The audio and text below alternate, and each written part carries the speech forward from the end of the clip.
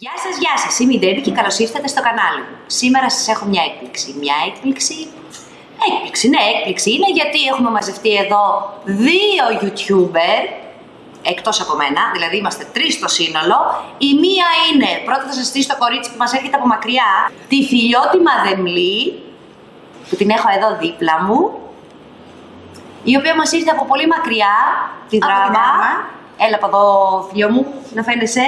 Λοιπόν, και την Αντγόνη, την Κονδύλη, η οποία έχει ένα πολύ δύσκολο κανάλι που λέγεται Decoupage, Αντγόνης κάτι τέλος πάντων. Soul Creations. Αυτό τέλος πάντων. Δύσκολο της είπα να αλλάξει όνομα, να είναι πολύ πιο εύκολο. Κάτω από το βίντεο στην περιγραφή θα βρείτε τα link για τα κανάλια των κοριτσιών.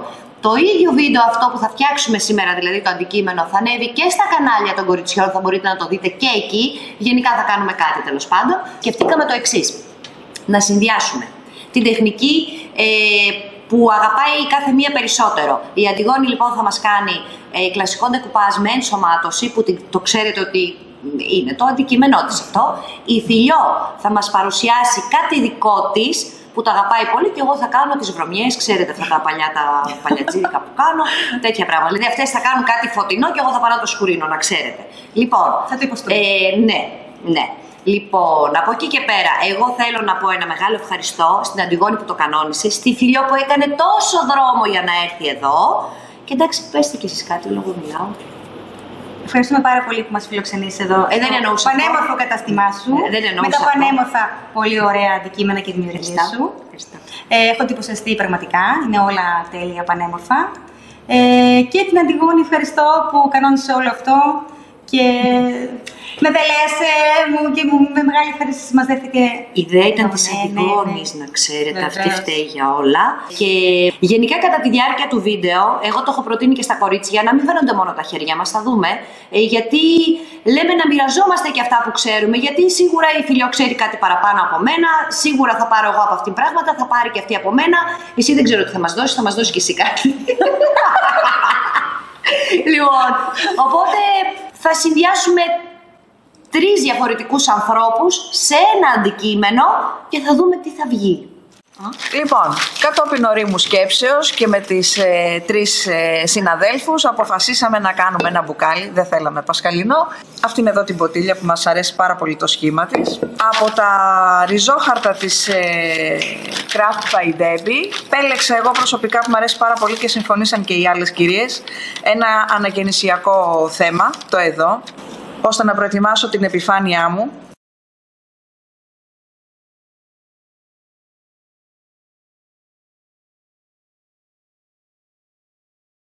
Σε ριζόχαρτο και σε χαρτοπετσέτα βάζουμε πάντα αστάρι, ώστε πρέπει να προετοιμάσουμε την επιφάνειά μας να είναι πάντα λευκή, για να μπορέσει να δείξει η απεικόνιση που έχουμε. Στην εκτύπωση δεν το χρειαζόμαστε, γιατί είναι πολύ χοντρό το χαρτί, απλά βρέχουμε πρώτα το χαρτί και τοποθετούμε. Αλλά όταν έχουμε ριζόχαρτο και χαρτοπετσέτα, όπως έχω πει κατά επανάληψη, βάζουμε πάντα αστάρι και προετοιμάζουμε την επιφάνεια για να δεχτεί την απεικόνισή μας. Λοιπόν, στεγνώνουμε. Λοιπόν, με το πινελάκι το μικρό θα το βουτήξω στο νερό και θα κόψω γύρω-γύρω το μοτίβο ακριβώς για να το προσαρμόσω στην ποτήλια μου.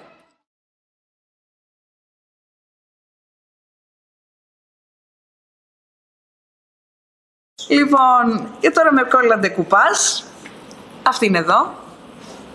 Θα ξεκινήσουμε με τον τρόπο που σας έχω πει πάντα, από το κέντρο, για να φεύγει ο αέρας και οι φυσαλίδες, από το κέντρο και προς τα πλαϊνά αρχίζουμε να περνάμε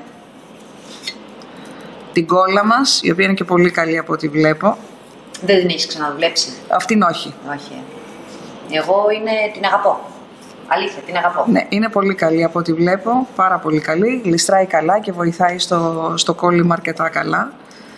Και αρχίζουμε λοιπόν με κυκλικές κινήσεις να βγάζουμε τον αέρα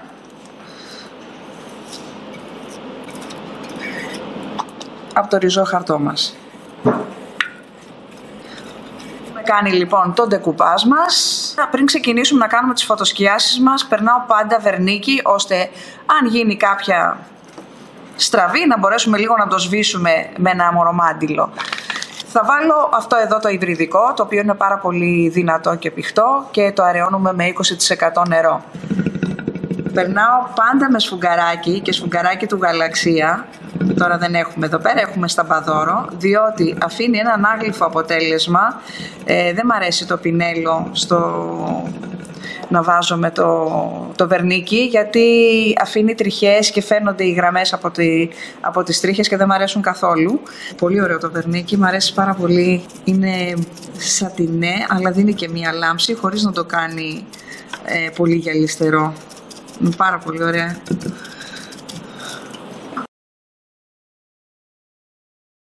Και τώρα ήρθε η ώρα να φωτοσκιάσουμε. Θα φωτοσκιάσουμε με χρώματα κυμολίας, craftbydebi. Θα ξεκινήσω το μοτίβο μου με Παρίσι, με λίγο ενδιβούργο και με το ακριλικό light brown του craftbydebi. Ξεκινάμε λοιπόν, όπως σας έχω πει, πάντα με γουρουνοπίνελο, γιατί κάνει πάρα πολύ ωραίες φωτοσκιάσεις το γουρουνοπίνελο. Επεμβαίνουμε και μέσα στο μοτίβο μας. Σε βολεύει αυτό, εμένα με βολεύει το άλλο, το πιο οβάλ. Εγώ με τέτοιο κάνω πάντα. Ενοχλώ. Ναι, παρόλο, καθόλου. Δεν φοβόμαστε να αναμειγνύουμε χρώματα και να μπαίνουμε και μέσα στο μοτίβο, το λέω και θα το ξαναλέω συνέχεια. Δεν ακολουθούμε κάποιο συγκεκριμένο τρόπο.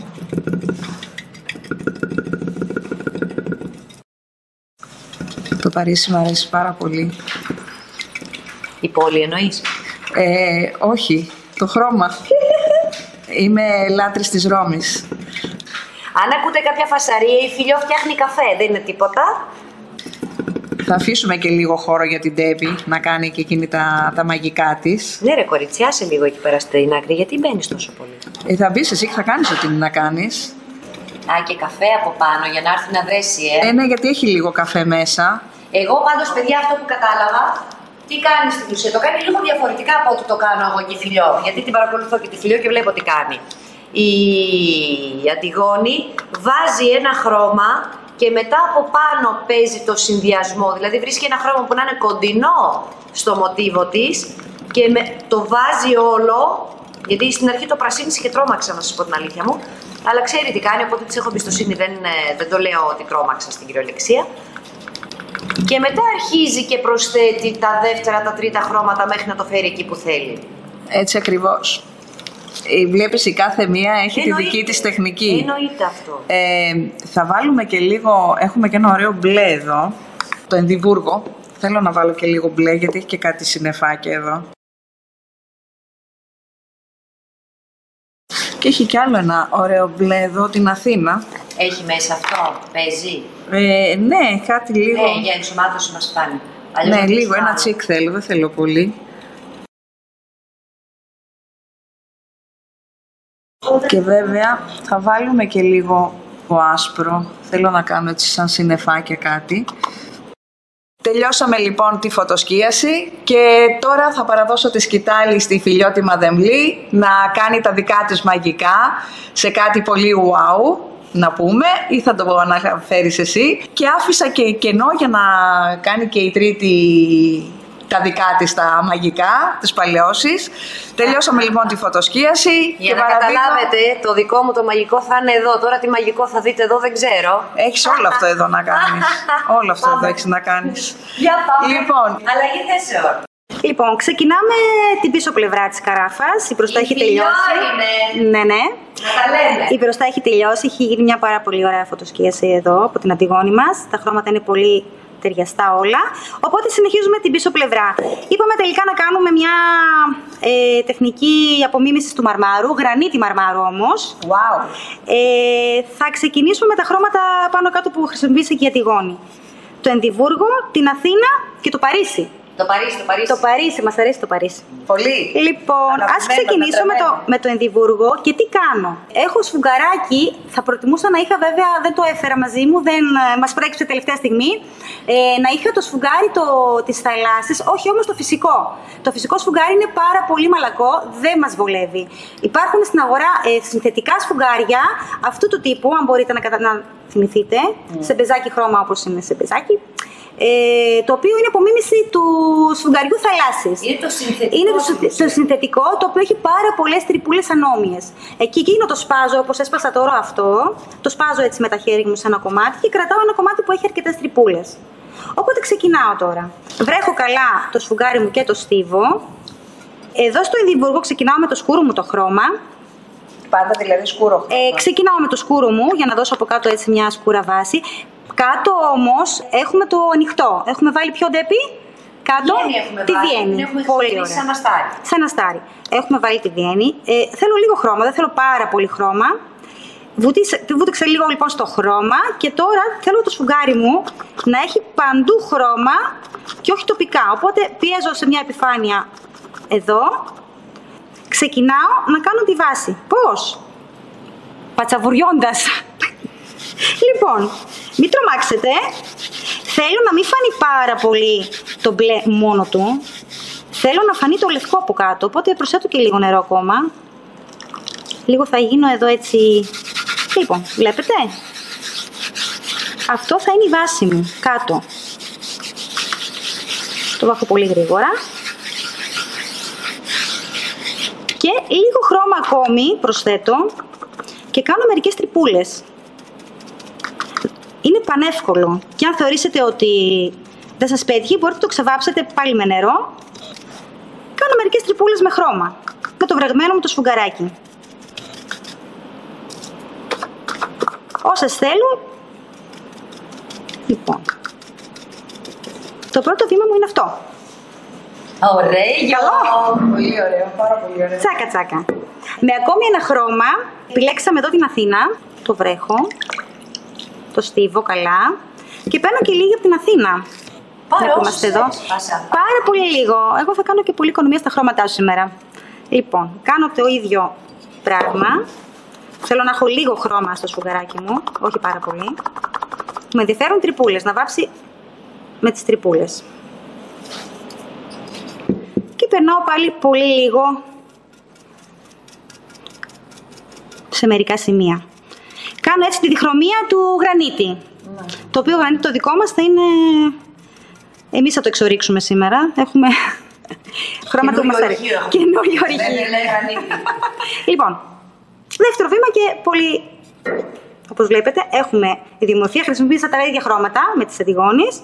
Και είπαμε να βάλουμε και λίγο από το Παρίσι. Από το Παρίσι. Θα πάμε και ένα Παρίσι στα γρήγορα.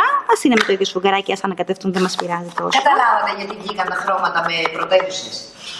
Την ώρα που το λες, ταξιδεύεις κιόλας. Wow. Αυτό, ναι, που το πας. Το Παρίσι ήρθε και τελείωσε. Λοιπόν, δηλαδή, κάτι άλλο. Έχουμε τελειώσει το πρώτο βήμα, το φόντο το αρχικό. Θα το στεγνώσουμε και επανερχόμαστε. Επόμενο βήμα μου για να μην κάνω στο μεθεπόμενο βήμα μου λάθη είναι να περάσω ένα χέρι βερνίκι όπως πέρασε και η Αντγόνη μου εδώ. Οπότε ας περάσω και το ωραίο μας βερνίκι εδώ της Ντέπης. Λοιπόν, να πω κάτι. Με στα παντόρα όπως μας είπε. Αν δεν νομίζω να του. Okay. Άμα το θες ανάγλυφο, κάνω έτσι. Εν τω μεταξύ, κάτι ήθελα να πω, το ξέχασα. Ήθελες να πω κάτι. Εν τω μεταξύ, να πούμε ότι τελικά όλοι μας, μετά από κάθε βήμα που κάνουμε, βάζουμε βερνίκι.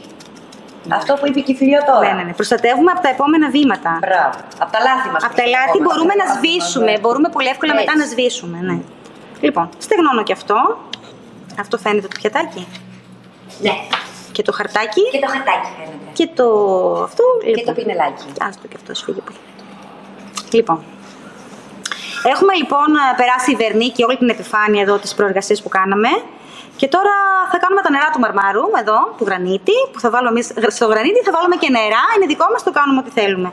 Λοιπόν, με την κλασική τεχνική του λοξού πινέλου, που βρέχω το πινελάκι μου και βουτάω σε αραιωμένο βερολίνο.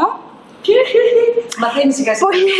Πολύ λίγο χρώμα, λίγο στη μητούλα χρειάζεται. Και ξεκινάω να κάνω γραμμούλες. Εδώ θα παίξω λίγο με το πινελάκι το λοξό. Ό,τι δεν μου αρέσει το διαγράφω βέβαια. Βλέπω ότι έβαλα πολύ λίγο χρώμα η αλήθεια, οπότε ας προσθέσω λίγο ακόμα. Οι γραμμές δεν πρέπει να γίνουν πολύ ίσιες, πρέπει να γίνουν όπως να είναι, σαν το χέρι μας να έτρεμε ας πούμε. Και κάπως, εγώ τις έκανα λίγο ίσιες, αλλά εν πάση περιπτώσει. Λοιπόν, θέλουμε να κάνουμε με ανεπαίσθητες γραμμές, όπως έχει σκιστεί το μάρμαρο. Λοιπόν, δεν βλέπω και πολύ, για να βλέπετε εσείς, βλέπω λιγότερο εγώ. Οπότε, δεν ξέρω τι έχω κάνει. Λοιπόν, μπορούμε να κάνουμε και μερικές που θα έρθουν από εδώ. Έτσι. Θες χρώμα. Λοιπόν. Δεν βλέπω. Εμείς που είμαστε απέναντι και βλέπουμε, θες χρώμα. Κάτσε να το γυρίσω, please. Οκ. Λοιπόν. Πολύ λίγο στη μητούλα βάζω. Αραιωμένο χρώμα, για να μην μας βάψει πολύ. Θεωρώ ότι εντάξει, δεν χρειάζεται να κάνουμε και πάρα πολλές, γιατί θα κάνουμε μετά και κάτι ακόμη, που θα είναι και το τελευταίο βήμα. Λοιπόν, ας πούμε ότι είμαστε κάπου εδώ στο καλό σημάδι. Λοιπόν, και ένα τελευταίο βήμα τώρα είναι να πιτσιλήσουμε και να κάνουμε τις πιτσιλιές του γρανίτη. Αυτό θα είναι και το τελευταίο. Με τι σε βολεύει? Θα βάλω λίγες μαύρες και θα θέλω λίγες ανοιχτόχρωμες, έτσι, όχι όμως πολύ άσπρο, κάτι μπεζόι συμπιζάκι. Συμπιζάκι, λοιπόν. Okay. Εγώ θα τις δείξω μερικά μπιζάκια. Την πράγμα. Πράγμα θες? Πράγμα. Πράγμα είναι ωραίο. Πράγμα θέλει το κορίτσι. Πράγμα. Και με τι πιτσιλάω? Με τι πιτσιλάς? Με το σκληρό, ας πούμε. Με το σκληρό. Εσύ με τι πιτσιλάς? Με ό,τι βρω. Μπροστά μου πιτσιλάω. Λοιπόν, εδώ φαίνεται. Πρέπει να φαίνεται. Για πώς γυαλίζει. Εδώ φαίνεται καλά για να πιτσιλήσουμε εδώ πέρα. Αυτό θα έχει φτύσει. Νερό. Πολύ λίγο, ναι, θα το δείξω στον λοιπόν. Ξεκινάω να πιτσιλήσω λίγο, φαίνομαι καλά. Είναι σε μια χαρά. Και ας κάνω και λίγες πιτσιλιές. Κάνω λίγες πρώτα εδώ εγώ, για να δω πόσο χρώμα έχω πάρει. Ψηλές ή πιο μεγάλες. Θεωρώ ότι είμαστε καλά. Πήγε μια μεγάλη, δεν μας πειράζει. Τέλειο. Λοιπόν, θα το στεγνώσω όμως για να μην ανακατευτούν οι δύο μεταξύ. Και το τελευταίο μας βήμα είναι να κάνουμε και λίγες ανοιχτόχρωμες πιτσιλιές. Είναι πολύ ωραίο βέβαια το αποτέλεσμα και συμβαδίζει με το μπροστά. Αλλά λέω να κάνω και λίγες σε μπεζάκι, όπως είπαμε, αφού υποσχεθήκαμε να πάμε και μια βόλτα από την Πράγα, γιατί να μην πάμε. Ας το βρέξω λίγο το πινελάκι. Α, κακώς έπρεπε να βγάλω αυτό εδώ πρώτα. Okay. Πολύ λίγο χρώμα. Ας το κάνω εδώ. Και κάνω και λίγες μπες πιτσιλίτσες, έτσι λίγες και δίνουν και φως. Ναι, ρε παιδιά, να φωτίσει λίγο, Λοιπόν, νομίζω ότι είμαι εκεί που ήθελα να φτάσω. Είναι πάρα πολύ. Είμαι εκεί που ήθελα να φτάσω. Τις γωνίες μην τις βλέπετε έτσι, θα μπορούσα να τις σκιάσω, αλλά είναι η δουλειά της ντέπης. Νομίζω συμβαδίζουμε με το αποτέλεσμα. Τι λέτε? Μας αρέσει πάρα πολύ. Εμείς μας αρέσει. Πολύ ωραία. Να σχολιάσουν από κάτω. Λοιπόν, και δουλειά της ντέπης. Έλα ντέπη, νόμιζες θα την γλίτωνες? Εγώ λοιπόν θα κάνω ξυλόγλυπτα, γιατί τα κορίτσια μου τα καλά δεν μου αφήσαν και πολύ χώρο και δεν μου έχει μείνει και πολύ πράγμα να δουλέψω. Οπότε θα βάλω τα ξυλογλυπτάκια μου, έχω βάλει από τη μία μεριά, έχω επιλέξει την τρέσα, αυτήν εδώ. Θα τα βρείτε όλα τα προϊόντα κάτω από το βίντεο στην περιγραφή για όσους ενδιαφέρονται. Θα μπει η τρέσα εδώ. Μάλλον θα την κάνω κόκκινη, μόσχα. Δεν ξέρω όμως, παίζεται. Θα μου πούν και τα κορίτσια τη γνώμη τους, δεν γνωρίζω καθόλου. Ζεσταίνω λοιπόν την τρεσούλα η οποία είναι στρογγυλή.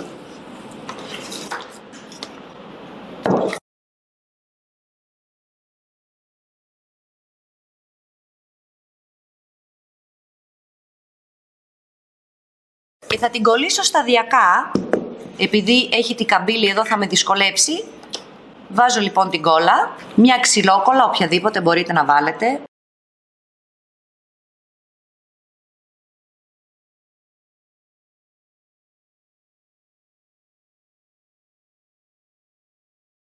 Όπως βλέπετε εδώ έσπασε το κομματάκι γιατί δεν είχε θερμανθεί αρκετά, αλλά δεν μας πειράζει.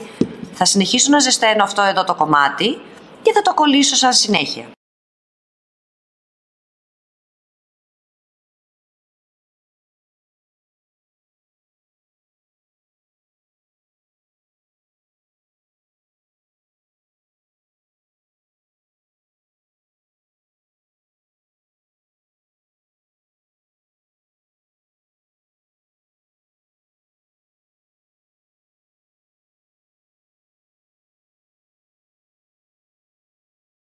Λοιπόν, κορίτσια, τι χρώμα να βάλουμε?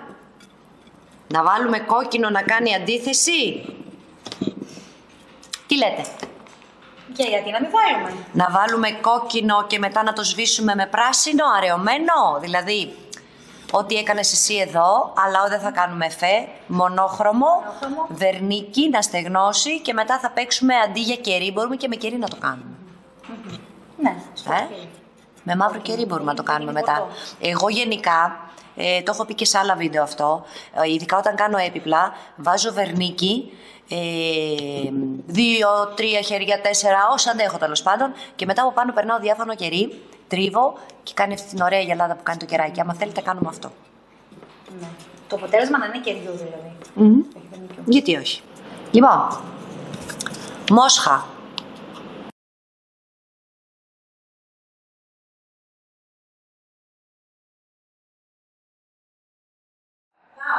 Σταμάτα, Μαρή, σταμάτα. Τι θα? Να κάνω αυτά τα... Γράφω ένα... Τι θα κάνει, ρε? Θα βάλω βερνικάκι, ρε. Τι θα κάνει? Είναι τρελές, έχουν κάνει τη δουλειά τους και έχουν φύγει. Με έχουν παρατήσει μόνοι τους. Τέλος πάντων, εγώ θα περάσω βερνίκι τώρα. Παντού. Έχω βάψει 2 χέρια την ποτήλια. Θέλω να περάσω βερνίκι ξανά. Δηλαδή, μην νομίζετε ότι το κάνουν μόνο οι άλλες 2, το κάνω κι εγώ.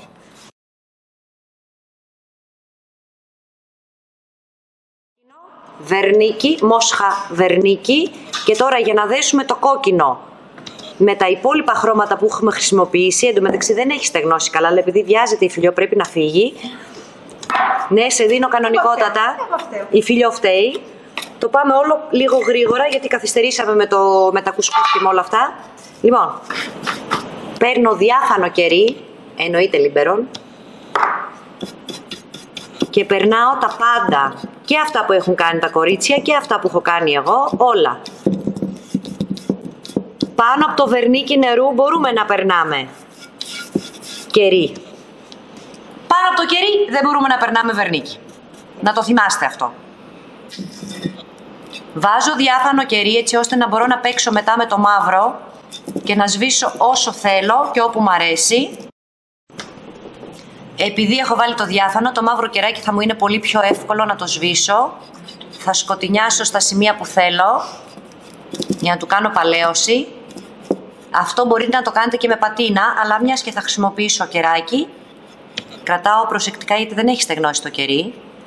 Επιμένω πιο πολύ στα σκαλίσματα εννοείται και όπου θέλω να σκουρίνω. Παρακαλώ, έχετε ενστάσεις? Ναι. Για παρακαλώ. Μου αρέσει που έσπασε λίγο το κόκκινο. Ναι, μα αυτός ήταν ο σκοπός, να μην φαίνεται τόσο έντονο. Ναι. Να μην φαίνεται τόσο έντονο. Κάτι παλιό. Δεν με είχατε εμπιστοσύνη δηλαδή? Θα πάω να κλαίω. Όχι, αλίμονο. Κάθε άλλο. Το μπουκάλι είναι σαν να έχει βγει από την δεύτερη πατρίδα μου, τη Βενετία. Έχεις εσύ πατρίδα τη Βενετία? Να μην πας τώρα. Να μην πας τώρα. Έχει κορονοϊό. Είναι σαν να έχει βγει από το παλάτι των Δόγιδων το μπουκάλι. Επέλεξες πολύ ωραίο θέμα, Αντγόνη.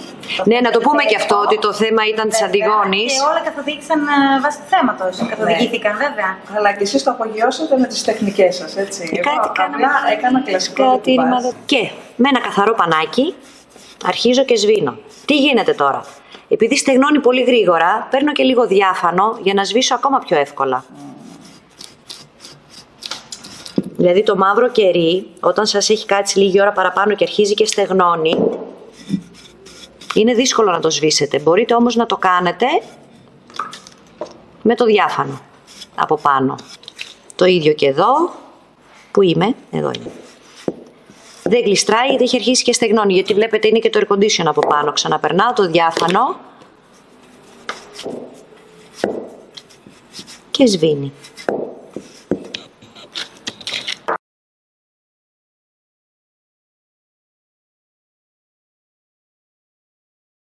Εδώ τελικά θα χρησιμοποιήσω πινελάκι Φιλιώ για να σου κάνω το χρώμα. Και θα το κάνω, γιατί τελικά άλλαξα γνώμη και δεν έβαλα το χρώμα που λέγαμε. Δεν έκανα τη σκίαση εδώ μέσα που ήθελα. Πού το, να το. Λίγο εδώ μέσα θέλει, αν θα κάνεις με το χρώμα. Να κάνω με κόκκινο καλύτερα. Να κάνω και με κόκκινο καλύτερα εκεί. Δεν βάζει λίγο κεράκι μέσα εδώ. Δεν θα το καλύψει. Δεν θα το καλύψει. Θα φύγει. Λίγο και θα το κέρωσέ το μετά. Πολύ. Αυτό, ναι. Εγώ είχα σκοπό στην αρχή να κάνω σκίαση με μαύρο. Κοίταξε, αν έβαζες λάδι το κάλυπτε. Δεν ξέρω, το κερί δεν το κάλυπτε. Το λάδι, ναι. Το κερί είναι διάφανο. Είναι σπατίνα λαδιού, Το λάδι είναι κάτι σαν αυτό το κερί, ας πούμε. Κάτι που κάνει κάπως έτσι. Εσύ το χρησιμοποιείς πολύ το λάδι. Κι εγώ. Ναι. Βάζω το λάδι. Το αγαπώ κι εγώ. Εμένα μου αρέσει. Ή και την ούμπρα βάζω καμιά φορά που είναι πιο καφέ. Εν τω μεταξύ δεν παρατηρείτε τι κάνω, όλο μιλάτε. Παρατηρώ τα πάντα. Πάνω από το κερί, κανονικότατα, άμα θέλω να φωτίσω, ξαναφωτίζω με την κοιμωλία. Δεν έχει θέμα. Κάθεται κανονικότατα. Τα έχεις κάνει όλα να κομποζάρουν μεταξύ. Βέβαια. Εκείνο το σημείο είναι πολύ βασικό. Εκεί που ενώνονται τα δύο χρώματα, τα δύο πρέπει να φαίνεται όμορφο, πρέπει να είναι όμορφο εκείνο το σημείο. Και δεν θέλουμε να είναι παντού φωτεινό ή παντού σκοτεινό. Πρέπει να κάνει ένα πράγμα που παλιώνει στην ουσία. Παλιώνει με διαφορετικό τρόπο σε κάθε σημείο. Δεν είναι ποτέ ίδιο, οπότε πρέπει να το παίξουμε λίγο διαφορετικά κι εμείς. Και σκοτεινιάζουμε άμα θέλουμε ξανά. Όπου μας είναι φωτεινό. Για να δω εδώ, νομίζω ότι θέλει. Ωραία που μυρίζουνε. Τα κεριά, φανταστικά. Λοιπόν, τι λέτε? Εμένα μου αρέσει πολύ. Να σκοτεινιάσω λίγο εδώ. Ναι. Για πες. Σβήσε λίγο μόνο. Εδώ. Σβήσε το μαύρο. Να σβήσω το μαύρο, μάλιστα. Ξυλόγλυπτο στα πραϊνά. Έχει πολύ. Είδες. Ναι, έχει πολύ, έχει πολύ.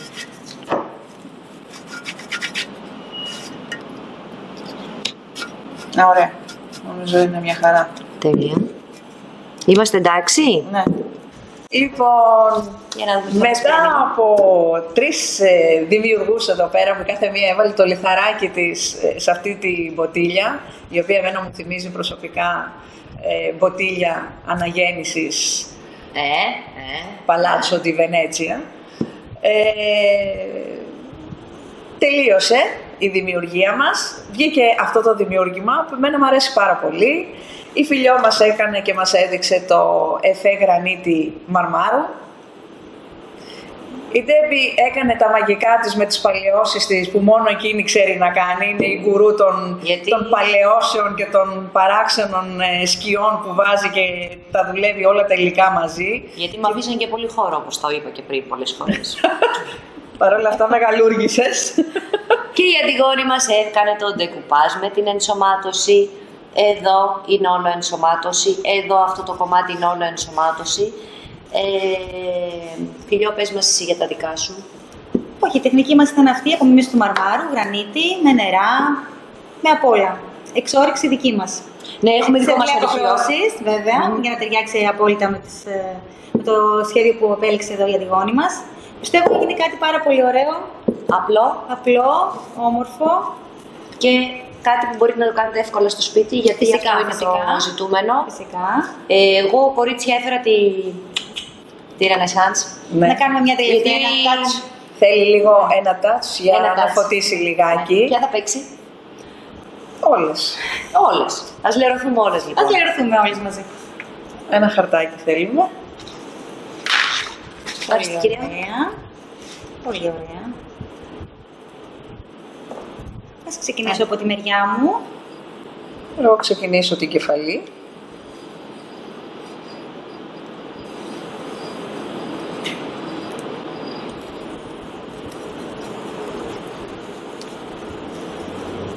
Βέβαια αυτό το μπουκάλι, έτσι όπως το βλέπω, ταιριάζει πάρα πολύ σε εκείνο το φοβερό μπουφέ σου, κάτω από το φοβερό τοίχο.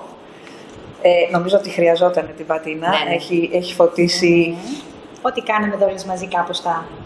Ναι, πάρα πολύ ωραίο. Ωραία. Και εδώ πάνω θα μπορούσαμε, πολύ ωραία. Βάλτε το και λίγο εδώ, να φαίνεται και από το πλάι. Να μην το βλέπει μόνο αυτός που το βλέπει από πάνω. Και εμένα μου έφυγε εδώ. Δεν πειράζει. Έχει ξεθοριάσει το χρυσό. Έχει πάει αλλού, έχει κατέβει.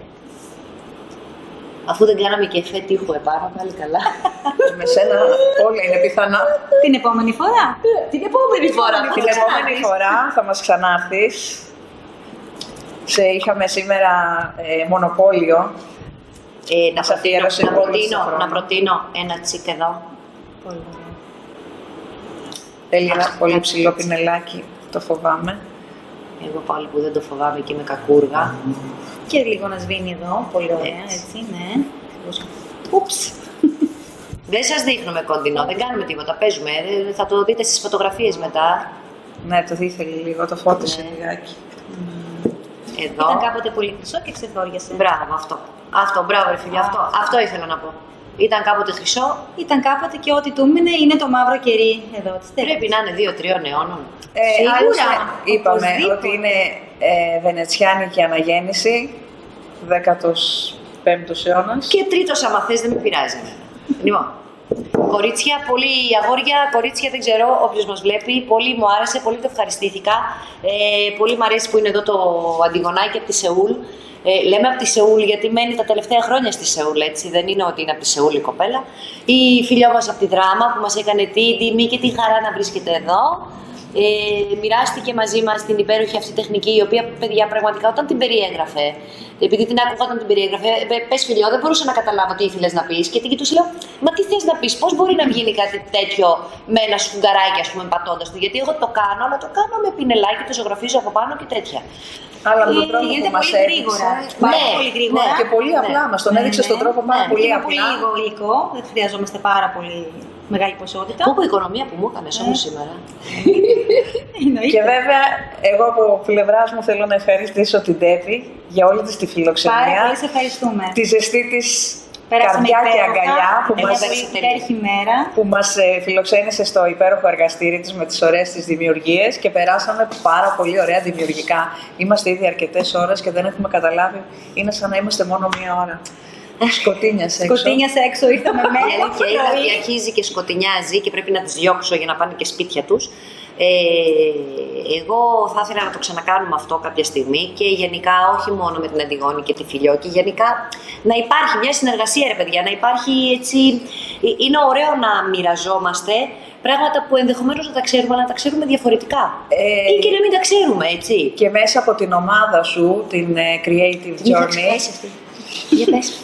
Διαχειρίστριά σου είμαι, δεν την ξεχνάω. Ναι, λοιπόν, μέσα από την Creative Journey θα κοιτάξουμε να δώσουμε και άλλες οδηγίες και tips και πολλά βιντεάκια που θα βοηθήσουν, όχι αυτές που ξέρουν, γιατί αυτές που ξέρουν είναι δεδομένες, να βοηθήσουμε και ανθρώπους που ξεκινάνε τώρα, είτε Decoupage είτε τεχνικές, να μάθουν με πολύ εύκολο και ωραίο τρόπο πώς μπορούν να φτιάξουν ένα όμορφο δημιούργημα.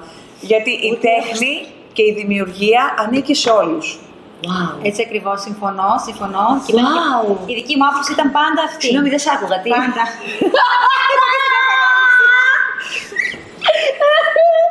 Όχι, καλά θα λέει, εντάξει. Εγώ να σας πω την αλήθεια μου, μου είχαν ζητήσει πάρα πολύ να κάνω την ομάδα.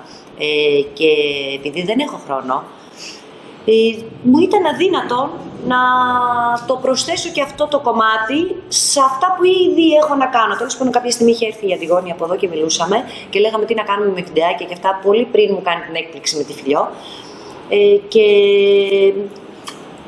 της λέω, μου λένε αυτό και αυτό. Αν μπορείς να βοηθήσεις, εγώ θα το κάνω. Αλλιώς μόνο μου δεν το αναλαμβάνω πραγματικά, γιατί... Είσαι και μία busy woman. Busy, ξυμπίζει, δεν προλαβαίνω. Τέλος πάντων. Οπότε φτιάξαμε την ομάδα. Έχει δίκιο. Την έχουμε αφήσει λίγο στη μοίρα της. Είναι μόλις λίγων ημερών η ομάδα, βέβαια. Ο σκοπός ήταν όταν δημιουργηθεί η ομάδα να καθόμαστε και να φτιάχνουμε μερικά μικρά βιντεάκια αντί να τα γράφουμε, να μπορείτε να τα βλέπετε κιόλας.